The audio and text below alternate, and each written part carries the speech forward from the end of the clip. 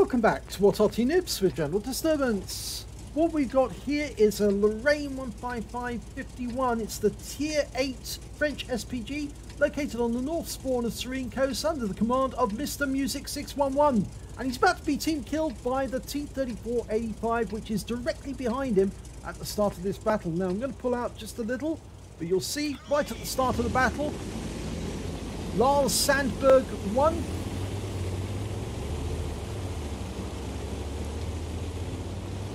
points his gun at the Lorraine and wipes him out with one shot.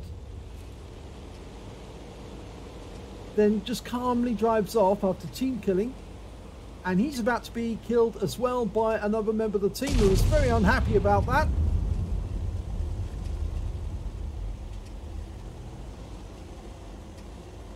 And that IS-3 is the person who's unhappy. And he's taken one shot at the T-34 and he's taken the second one out to take him out of the game. But now the IS-3A has turned blue. So it's more than likely now that they are going to lose this game, because not only do they have a blue player on their team, but they've lost two tanks, the team killer and the victim of the team killing. Well, I'm going to flip back to the Lorraine, the wreck, and I'm going to speed up the replay so you can see exactly what happens. It appears that the team with the team killing is hemorrhaging hit points massively. They've lost on the west side of the map. The enemy is now in the cap area, and despite the fact that the team would come back off the peninsula, they are losing.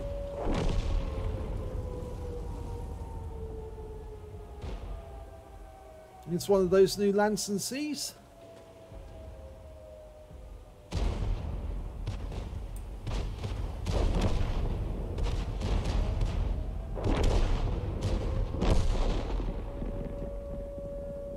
Yeah, down to two tanks now. Down to one tank, and he's not going to last very long.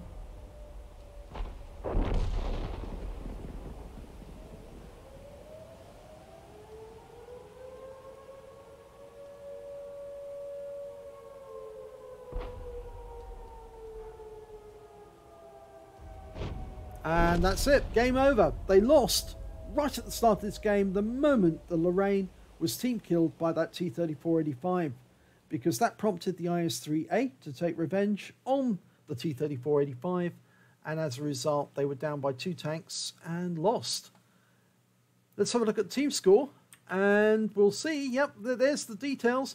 We can see here that poor Mr. Music 611 wiped out without any chance to do any damage to the enemy. And there's the team killer, Lars Sandberg 1 on EU server in the T-3485M, -1, 390 hit points of team damage, and all he picked up was 74 XP for turning up, just as Mr. Music did. I think that's a bit unfair, because Mr. Music didn't do anything to anyone else. He didn't team damage anybody on the team, so I don't see why he should end up with just the same XP as the team killer. He should have been penalised for this, and he hasn't been really. When we look at the figures at the end, the details, we can see that it's even more unfortunate for Mr. Music, because he did receive 5,963 XP for the game, and he got compensation for the damage, but that only brought up a total of 25,700, and after repair of the vehicle and auto supply of consumables, he actually makes a loss for the game of 7,458 credits. He shouldn't be any loss whatsoever if it was team damage against him by a friendly tank or a teammate. He should actually be compensated by the teammate for any damages or any losses he suffers, and also he should receive all the gold that's held by the team killer in his account. And that would certainly dissuade anyone from doing any team killing in the future if they knew they were going to lose all their gold. So, yeah, up to you, Wargaming. I think you really ought to bring it in. If you put in a gold penalty and transferred all the gold belonging to the team killer to the victim of their team killing, I think it would stop pretty quickly. I think people would think twice about team killing In fact, actually, I think they would do anything to prevent team killing to stop them losing all their gold. In fact, you might even get some people trying to get people, or goad people into team killing them so that they can then collect the gold off those people. That's something maybe Wargaming need to think about, but yeah, it certainly would persuade some people not to team kill. So, Wargaming, down to you.